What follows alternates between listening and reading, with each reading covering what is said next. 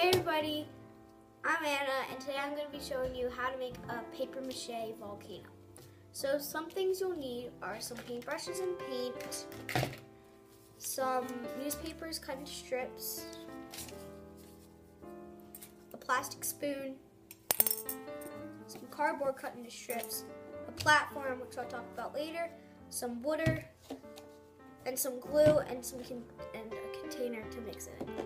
What we started with for our platform was a soda can and a soup can on top of each other, and we taped them to a flat piece of cardboard. What you're going to need for your paste is some glue, some water, a container to mix it in, and a plastic spoon.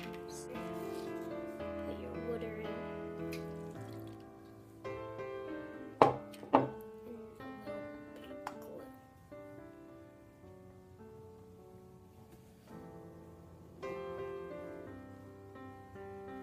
Once you're done mixing, you're going to want it to feel like watered down whipped cream or heavy cream or milk. This is a messy project, so you're going to want to have paper towels handy. Yeah. So if you don't like messy projects, I suggest stopping now. To build the sides of the volcano, you're going to need your cardboard strips, and I have longer pieces and shorter pieces.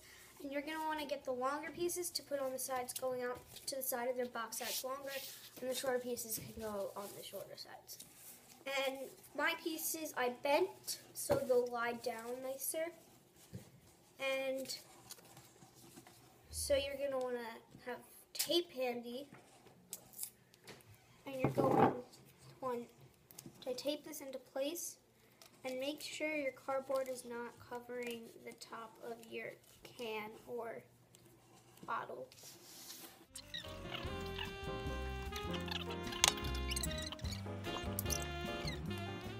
Now you have your general frame. So when you put your paper mache on, it's going to want to fill in these cracks in between the cardboard. So to prevent that, you can take some tissue paper and just wrap that around. You'll want to take your tape and just secure that down on all sides.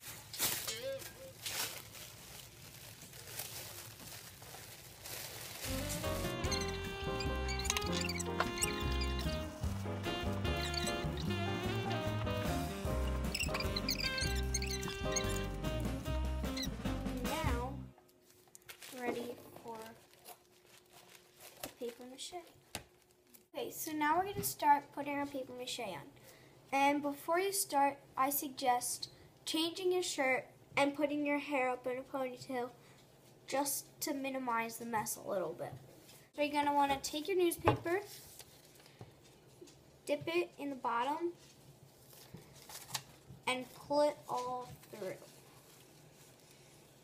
Then once you get to the end of the strip, you're going to want to put it back down and pinch it to get it all off.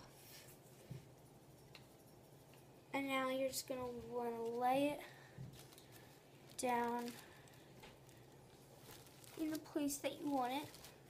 And then the next strip that you take, you're just going to want to do the same thing again. Dip it, pull it through, and pinch to get that off. But with this strip, you're not going to put it anywhere. You're going to want to put it over top of the other one about halfway.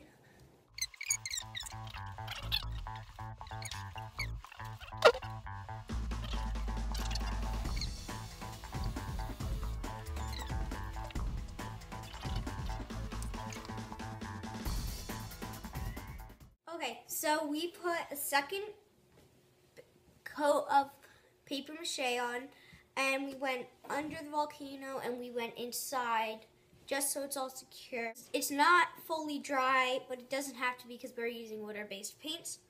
So we are going to paint it now. Squirt some of your paint on, and you're going to want to get your brush and just brush all directions. It doesn't have to be perfect because if you paint it in the same direction, Just furious and all over the place. Just cover your volcano. And the reason you don't want to make this look perfect and you want to make it look more natural is because we're going to be working on details later with our different paints. We finished our first coat of paint and we used 3 different browns. And as you're painting your brush streaks, if you're heavy or light, doesn't matter. They kind of make all these bumps, and you can paint them gray or black or green or something, and you can make them look like rocks or tiny hills on the mountain or something like that, and you can already see we had tons of little ridges. So after we put the brown base on, we put some green on the bottom, on the corners, the flat land, and with the areas that came up on the volcano, we put gray, and in their shadows, we put a little black, and on the inside of the volcano, we put a mixture of yellow, orange, and red. We finished our volcano, and we put fake moss on, we put sand, and we put gravel and coffee grinds. And on the top, we put some glow-in-the-dark paint, but it's not dry yet. And the next step is to let it dry. Then we're gonna go let it erupt. So let's go erupt. Okay, now it's time to erupt. So with me, I have my friend Giovanna, and we're gonna erupt. But you're gonna use your volcano, some dishes of a glass, baking soda, vinegar, food dye, and steam. Take your soap and just put a nice big squirt thingy in. Okay. And gonna close that, put it to the side, get 2 scoops of baking soda if it comes out. And 1 more.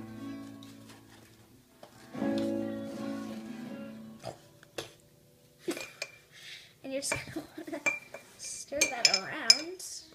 Once you get it all mixed up, just pour it into the top of your volcano. And you can put your spoon in that extra cup. Nothing will explode when you put that in because that looks lovely. Whenever you're ready, you're gonna want to take your vinegar and pour it in. Okay, and we just note we added some extra baking soda. Okay, fine. And roll up your sleeves.